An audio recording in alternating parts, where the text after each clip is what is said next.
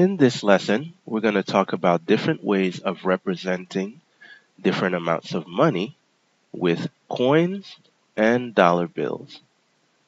And here are our symbols. The P stands for a penny or 1 cent.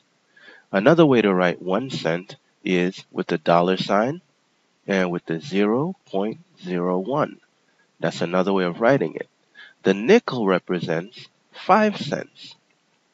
And you can write it as the dollar sign 0.05. The dime represents 10 cents, which can be written as 0.10. And the quarter represents 25 cents, which can be written as dollar bill 0.25. Now the dollar represents $1. Okay, so let's go ahead. First example, we want to represent 7 cents. Now there are different ways that we can represent 7 cents. We can use 7 pennies. Each penny is worth 1 cent, so it's basically adding 1 plus 1 plus 1 all the way to 7. We can use a nickel and 2 pennies. 5 plus 1, 6 plus 1, 7. Now, let's represent 12 cents. We can use 12 pennies. And another way is we can use 2 nickels. 5 plus 5 equals 10. And then you add 2 pennies to that to get 12.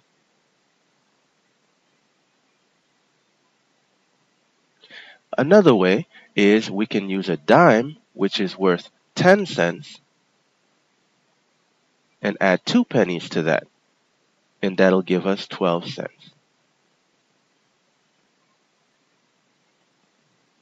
We can also use a nickel and 7 pennies.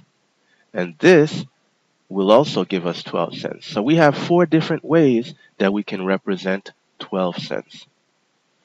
Let's move on to the next example. Let's represent 55 cents.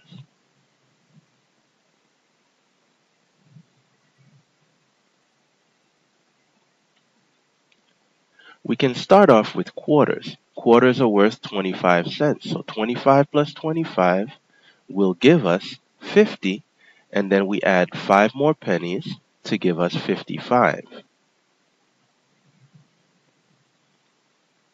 Another way is to use 2 quarters and a nickel, which also gives us 55. The nickel is the same as 5 pennies. Let's use another method. We can use a quarter and 3 dimes. A quarter plus 3 dimes will give us 55. So we have 25, 35, 45, and 55. All right, let's move on up to a bigger amount of money. $2.41. We'll start off by using our dollars. So we want to get the $2 out of the way. So $2 bills will give us $2, and now let's represent our coins. We can use 4 dimes and 1 penny. That'll give us 10, 20, 30, 40, and 41. So we have $2.41. We can also use a quarter, a dime, that gives us 35 cents, a nickel, 35 plus 5 is 40, and we add a penny to that to give us 41 cents.